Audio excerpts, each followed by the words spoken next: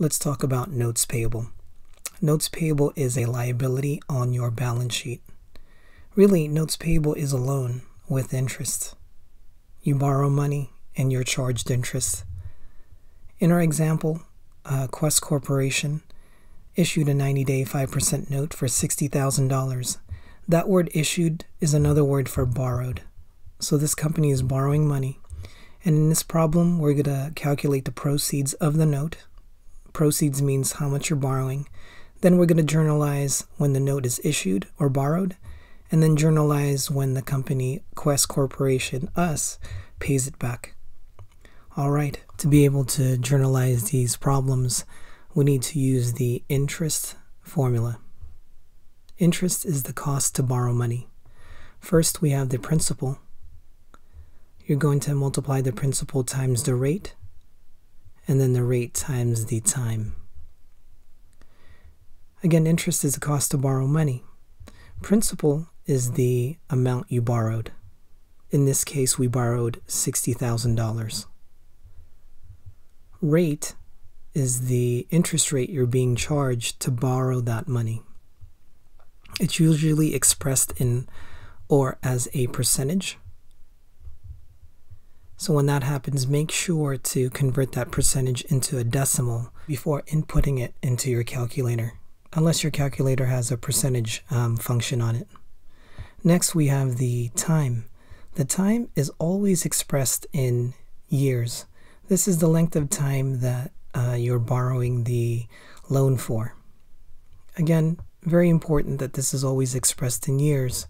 So if the problem gives you months or days, you have to express that as a fraction of the year. This problem here does have a loan that is in days and not in years. But we'll go over that right now when we do our calculations. So let's calculate our interest. Our interest here is your principal times your rate times your time. So in this particular example, our principal is $60,000. Our rate is 5% or 0.05 times the number of days is 90 days. In most interest calculations, the number of days in the year is 360 and not 365.